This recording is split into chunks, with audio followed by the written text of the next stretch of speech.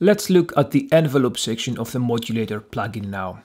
If you want to look at the LFO section, watch the previous video number 53 of the series.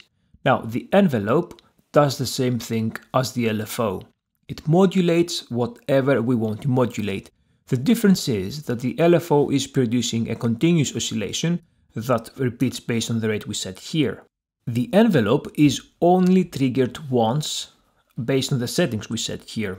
So let's take it from the top. Let's actually turn this one off. We can turn the envelope on and off by clicking this button here. Then here we have the envelope display, which shows us the current shape. Now there are three ways to change the shape. You can either click on the numbers and click and drag. You can grab one of these points and just drag to where you want, or you can simply double click and type down the number that you want. And like the LFO, you can also select musical values instead of milliseconds by clicking on this little 8th note up here. We will look at some examples later. As you can see, it is labeled a bit differently than the typical ADSR envelope, so let's look at each parameter individually. Now, each parameter ranges from 0 to 10 seconds.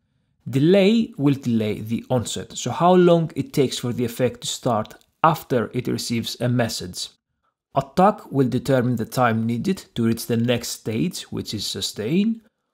Hold will determine the sustain duration, so how long will it hold the effect or whatever we are modulating. And release will determine the time needed for the envelope to fall back down to a value of 0 after the sustain. So let's actually listen to an example. Take the output up. As with the LFO section, I can use the pop-up menu to assign what my envelope will be modulating. So by default, it's at off. So if we look at here, the mod wheel is controlling the cutoff. So let's see how we can control the cutoff with the envelope now.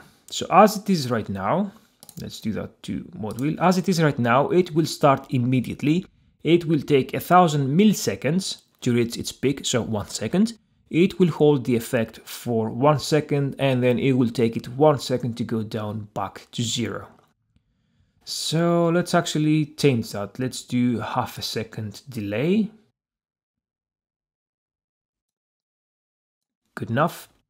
Attack, let's leave it at 1 second. Let's hold the effect for 2 seconds, so 2000 milliseconds. And let's do a slow release. Let's go down slowly. So let's do, I don't know, 4 seconds.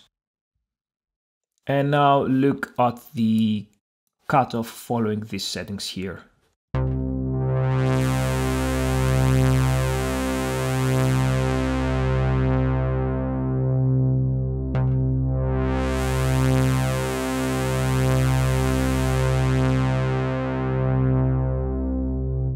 Or we can synchronize that with the project tempo. So we're going to click on this little 8th note.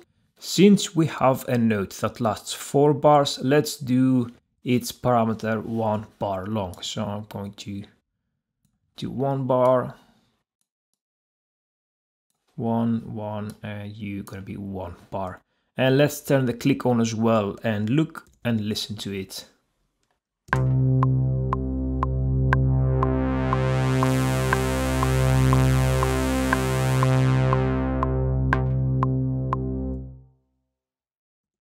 Now let's look at the trigger section. The trigger allows you to trigger the LFO when it's on the LFO option, but we will look at that in a bit. The multi will trigger the envelope with each new message it receives. So whenever a new note is played, it will be triggered.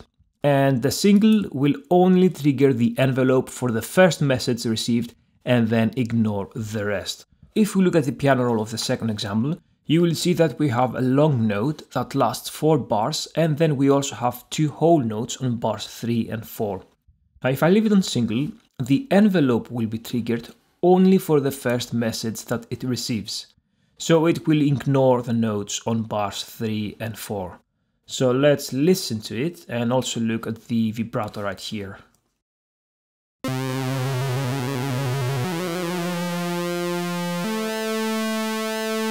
As you can see, it ignores these notes and just follows the settings just for the first note. Let's actually make that a bit longer.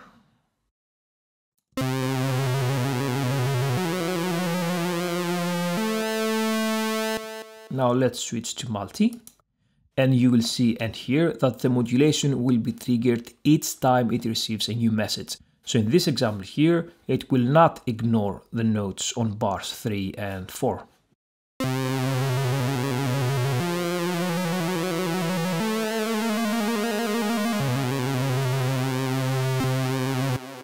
Next, the steps per envelope pass is similar to the one at the LFO section.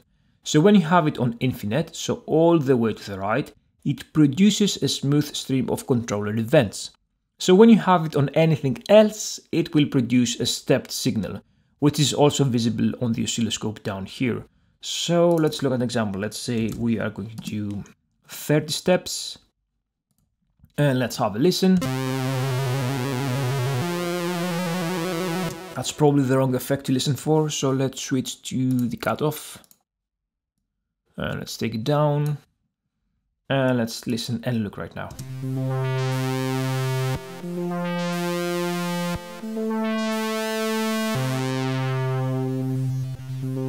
Now, as you can hear, it sounds steppy. Let's switch to the third example now. Now let's see how we can interact with the LFO. So we're going to put it all the way to the LFO. And now we can have the LFO trigger the envelope every time it reaches its peak value. So when you look at this wave representation of the LFO, every time the waveform reaches the top position, to explain it very simply, it will retrigger the envelope. So I will leave the LFO to mod wheel, and I will leave the envelope to off. So there's no need to modulate something for this example with the envelope, as I only want it to interact with the LFO. So the LFO is already assigned to the mod wheel, and the mod wheel is also controlling the cutoff. So as it is right now, if I switch the trigger to LFO and play it back, nothing will happen.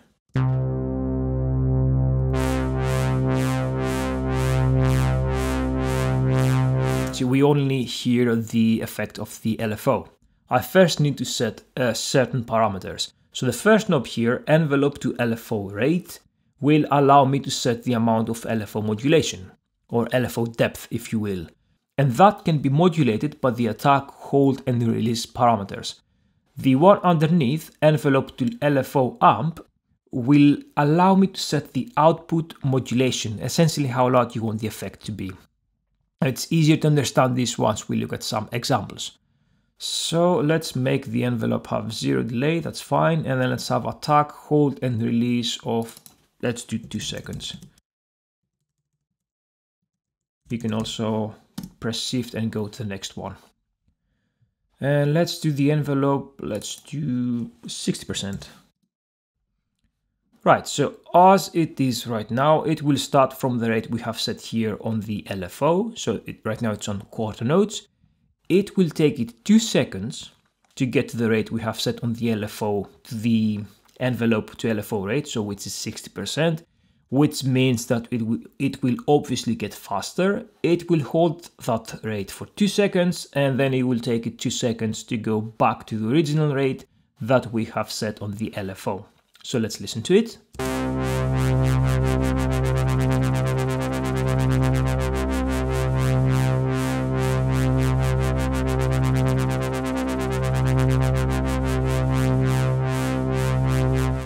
And if we want slower rates, we need to go to minus percentages. So let's do the opposite now. So minus 60%. And let's make the release a tad longer. And let's also put this one on, I don't know, let's do 16th notes. And let's have a listen now. So this will be the opposite now.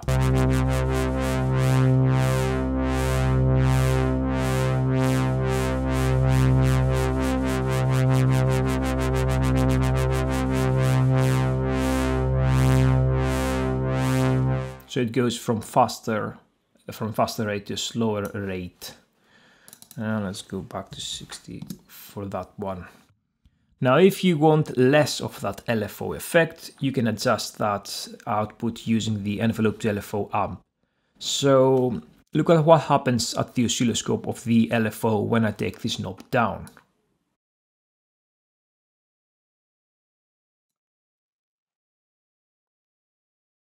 Release is very long. Let's go back 2 seconds.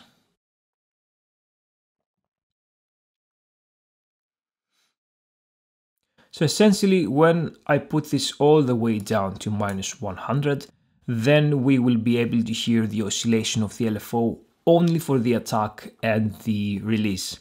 When it's at its peak, so at hold, since the output is at -100%, we won't hear the effect. So let's actually try it, and let's change the settings, the timings of the envelope. So let's say that I want to keep the LFO rate as it is for 1 second. So I'll do the delay at 1000 milliseconds. And let's say we want to slow down for 2 seconds, that's fine. And then hold that for 3 seconds. And then let's do a release of, let's do just 1 second. So it will go back to the faster LFO for one LFO rate for 1 second. So let's have a listen.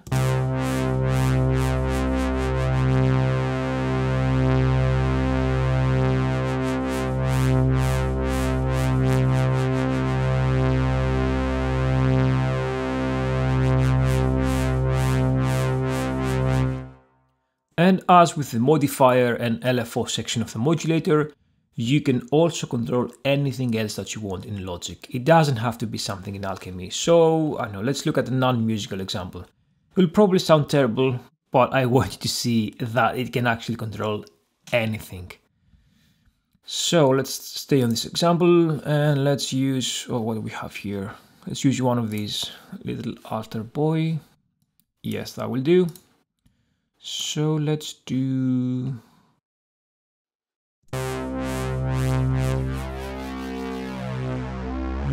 let's turn the LFO off.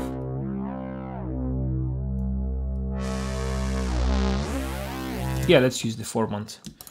So let's go back here, learn plugin parameter, and then let's do that. And let's turn the LFO on.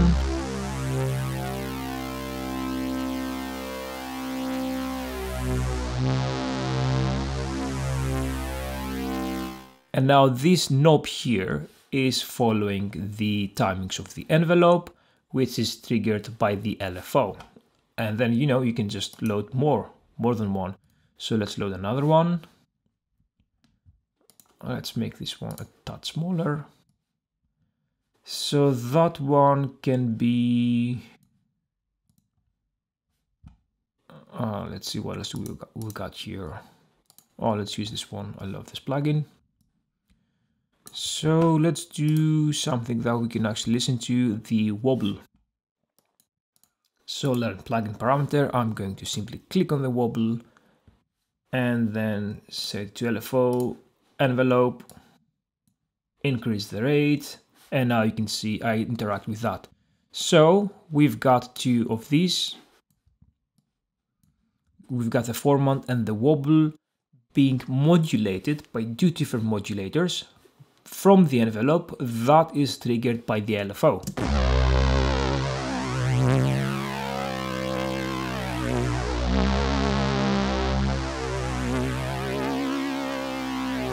And that goes for anything. You can control absolutely everything, all plugins in Logic. Now the last two things on the envelope are the output level and the offset, which are exactly the same as with the LFO section. So the output slider will let you scale the output, meaning essentially, you know, the volume. Now if you look at the oscilloscope of the envelope, you will see that it scales the output and it's actually in line with my slider. So if I keep it here, it will only go to, we've got 57%. So let's go all the way up. And the offset slider will set a positive or negative offset. So if you look at the oscilloscope again, I can offset it with a positive value. So I'm going up. and now you see it will stay on that range. Or I can just do a negative value, and it will obviously, influence the effect that we have.